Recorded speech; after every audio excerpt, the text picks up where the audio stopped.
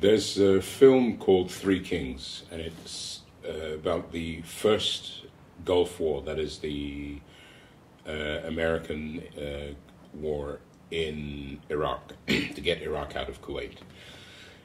And in that film is a scene in which the character played by Mark Wahlberg, is about to be interrogated by a rather nasty interrogator.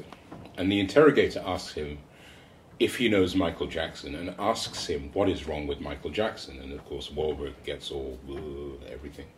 But the point the guy is making, he's saying, what kind of society is it that you live in that will make a black man screw up his face, bleach himself, try to turn himself white? And I don't know what it is. It's such a... The film wasn't about that, but the fact that it was in the film, it really stuck. I don't know how many people noticed that, but it was in there.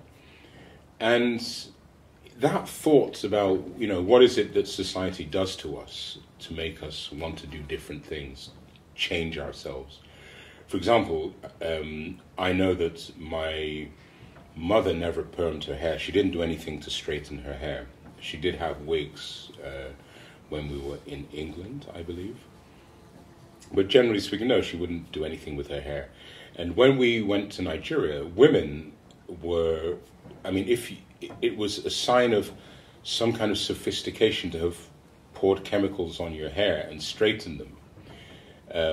When my daughter was young, there were children who would laugh at her because they would say she had bush hair. There was this idea that we should put stuff, straighten her hair and she'd be okay, but her hair is her hair. Why would you want to do something as crazy as that? There was skin bleaching. That was a very big thing. I think it still is a big thing. Fela Kuti made this incredible song. Most of his songs are really good, but there's one called Yellow Fever, which is really about this bleaching. And that brings us now to today, here in Amsterdam. It's not hair straightening or bleaching that I see. About 2 years ago, I suddenly started noticing people's lips, or a particular kind of lip. And I suppose these are fillers, or I don't know what you call it. And then I realized I'd see one here and I wouldn't think too much. I'd see another and another and another. And then I suddenly realized that there's a whole generation that is under pressure to screw up their bodies. And this is my opinion. If you like it, please go ahead.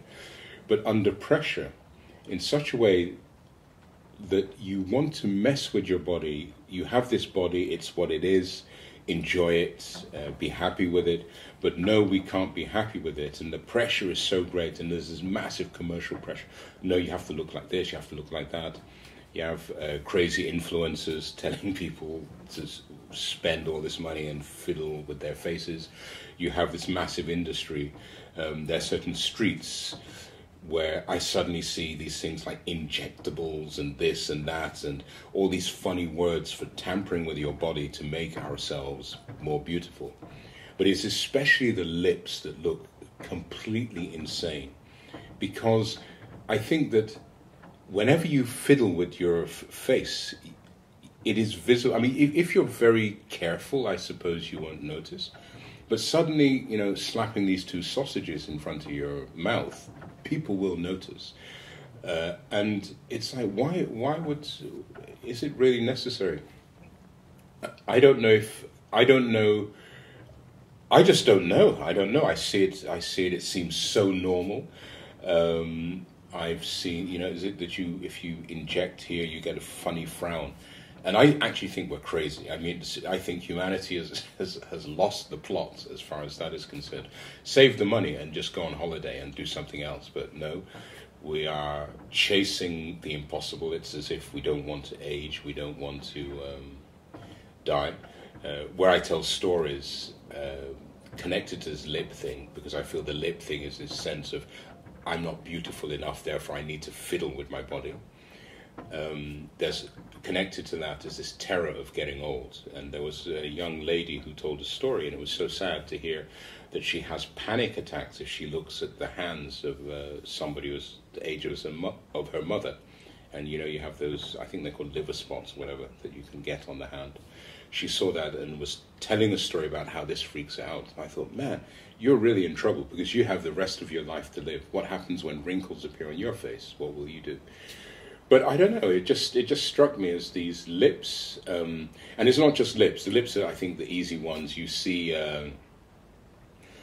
I once saw in profile somebody crossing in front of me, and I just say, hey, wait a second, what's going on here?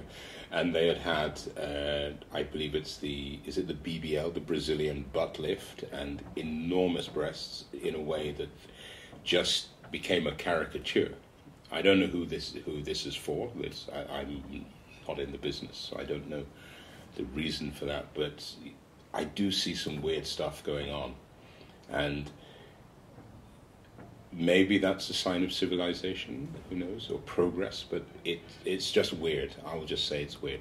I'm not saying it's wrong, I'm just saying it's weird. And the lips I've been seeing recently, yeah, that's why I laugh, because they don't always look good. In fact, they rarely look good. They look, this is personal opinion, of course, but they do look peculiar, to say the very least. So, yeah, if you're into lips, you're into lips.